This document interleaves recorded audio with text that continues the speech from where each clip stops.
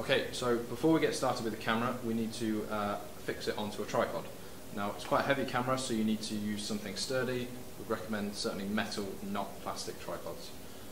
So, base plate screws onto the bottom, make sure it's nice and tight and won't budge. And make sure you've got a sturdy tripod. Fix it into like so. Okay, so this is the large format camera. We've got it securely attached to the tripod. So the first thing we need to do in order to open the camera up is to unscrew these two wheels at the back of the camera, and they're going to turn anti-clockwise from the body. So that one like that, this one like that, and then the next thing to do to release it is to push this button on the front. That will allow us to take the camera up to a 90-degree point. And then of course, straight away tighten these up, this time clockwise on both sides.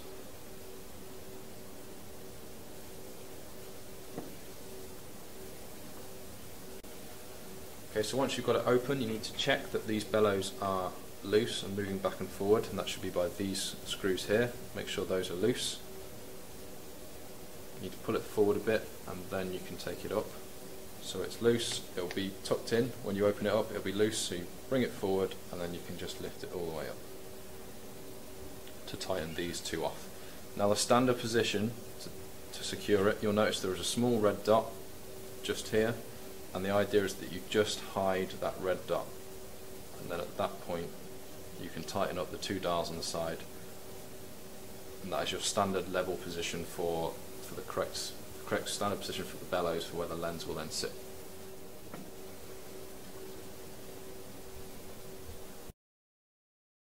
So the next thing we need to do is to lock this plate so that it stays vertical and doesn't fall forward. And to do that, once it's pushed all the way up, we're just going to take these two levers on the side, just push those up vertically, and then that plate will be fixed in a vertical position. Okay, so now we need to extend the bellows, and that is done by just pulling at this plate at the bottom by this little lever, just like that. The extent to which you extend the bellows will be determined by your lens on the scale, which is at the bottom here.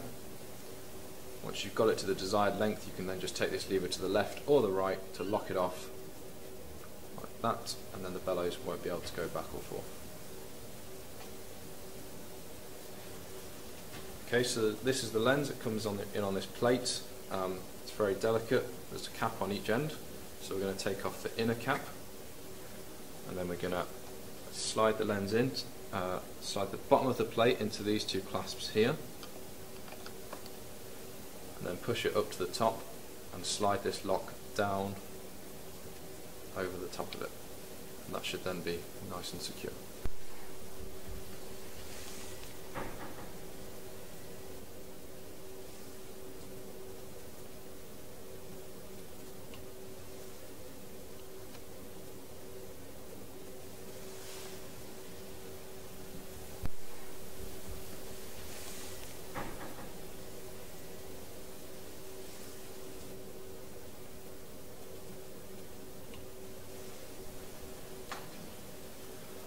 Okay, so with this large format camera, all of the shutter adjustments are controlled within the lens.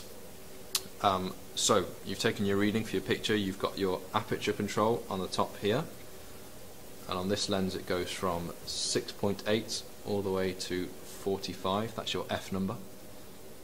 You have your shutter speed control is here by this dial and that red arrow, and that goes from 500th of a second all the way down to 1 second, and you've also got bulb, which you'll probably know is the time that you hold the shutter open for, and you've got T for time, which is you press it once to open it, press it again to close it.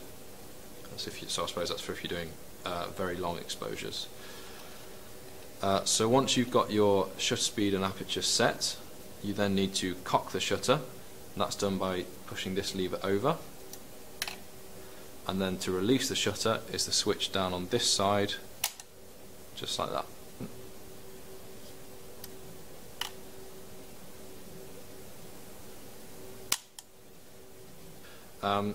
You can attach a cable release to this camera, which is what the screw above here is. So you can push that over, a cable release can screw into there, and then that will push the shutter down. A very important switch for the large format camera is this switch on the side, and what this does when you push it up and down is to allow light. It opens the lens, so when it's up, the lens is open, you have that red light which acts as a kind of warning to say that it's open, that light is coming into the camera. You need to do this so that you can adjust and focus the picture on the back, on the plate which is on the back of the camera. Once you've done that and you're ready to take your picture, you then need to close the lens again, and you need to remember to do that, otherwise you will risk exposing your film unnecessarily. So it's just up to open and down to close.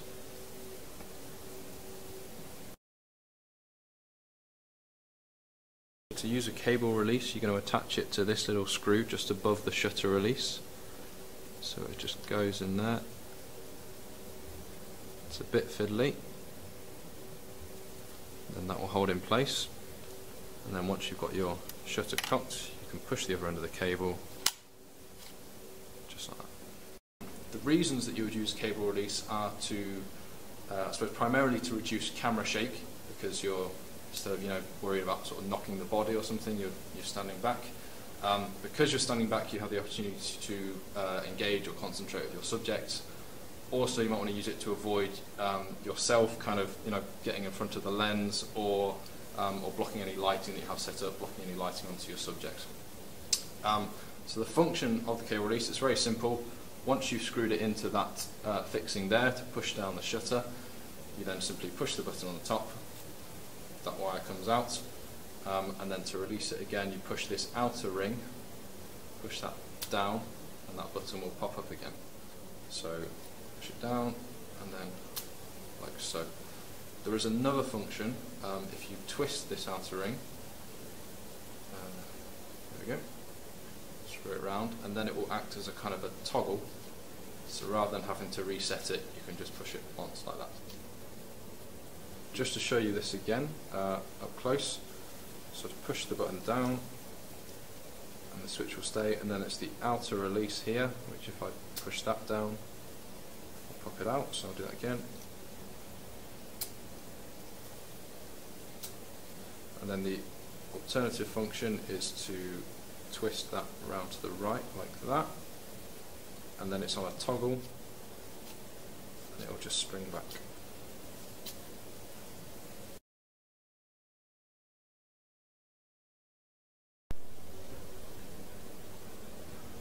Okay, so the camera is now fully set up, and we're now at the stage where we're ready to start preparing to make exposures. So we're going to take the lens cap off. We're also going to open the lens with the switch on the side up so that the red dot is showing. And as well as that, I'm going to open the aperture to its widest, to the smallest f number, so that we have the maximum amount of light coming through the camera. We need that light so that we can use the so that we can focus the image on the back, on the plate at the back. So there's two ways of looking at this. You can use the inbuilt hood, just by pushing that switch down, and the inbuilt hood will open up in there, so you can then get down to that and start seeing the image on that screen to focus.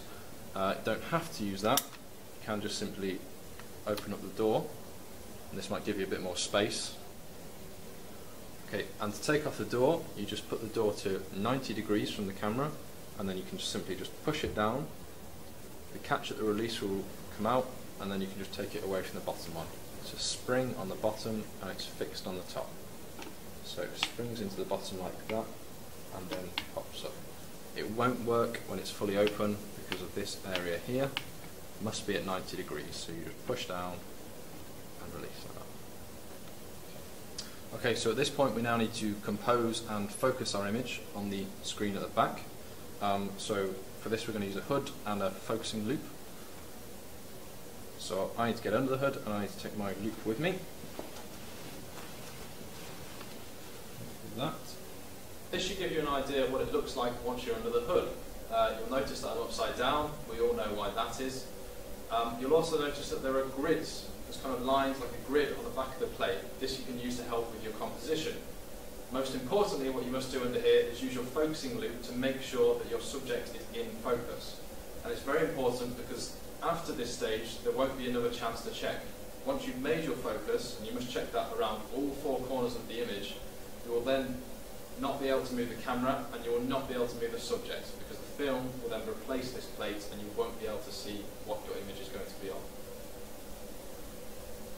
Once you're under the hood and you're looking at the back of the screen with your loop, to adjust the focus you use these two dials here,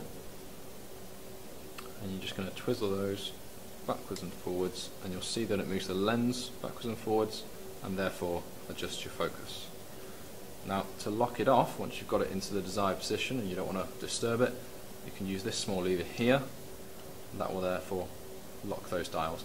They can still move a bit, so make sure that you're not forcing it, make sure that is free when you are adjusting. It should move quite freely. At present, this is set up in landscape. It can do portrait as well. In order to do that, we just need to rotate the back plate, and we do that by pushing this button here on the side,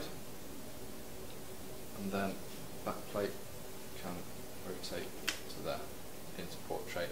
And then simply again to put it back, just push the button, start to rotate. You can release it then, and all the way back. It's a bit stiff. In close up to rotate the back, it's this small button here. Push it to start the rotating, you can then release it all the way. That's into portrait. So again, push, start to rotate, and you can let go and finish off. There we go.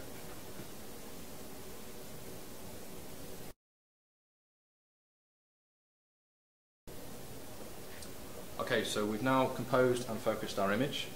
It's very important now that we don't move the subject and that we don't move the camera, because we won't have the opportunity again to see once we put the film holder in. So before we put the film holder in, we need to make sure that the lens is closed, because we will have had it open to do our focusing on the back. So we need to make sure it's closed so that we don't expose the film unnecessarily. Back around to the back. In order to open the back up, we're going to use this lever here, which is on the side of the back plate. It's on the top at the moment in landscape. If you rotate it, it will be on the right hand side here. It rotates with the plate. Okay, so open that up like so, and you'll notice that it then presents you with this gap here, which is where we're going to slot the film holder into, like that. It's a little bit stiff.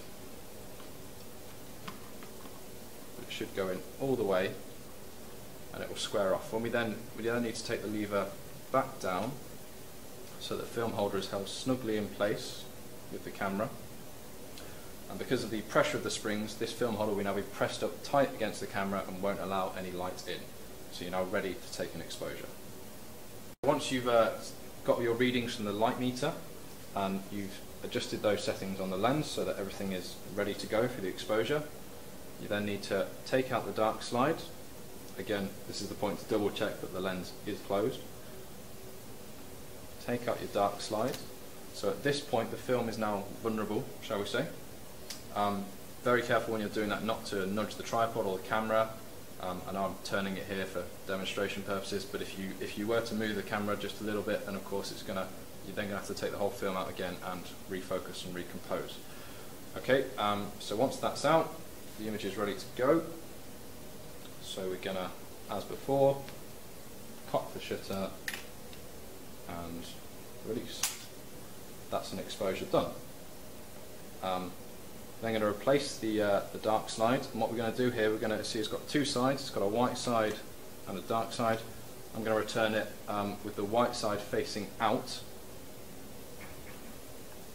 so that I know that this side of the holder, the negative which is on this side, has been exposed.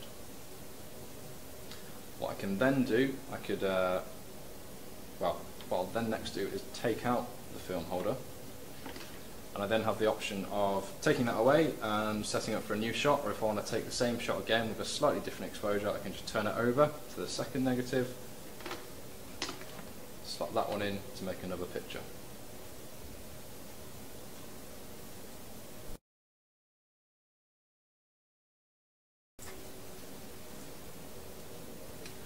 Okay, so we've now completed our picture and we're now going to do a quick pack down. So, first thing, get the film holder out, so lever at the top, slide the film holder out and then the lever back on.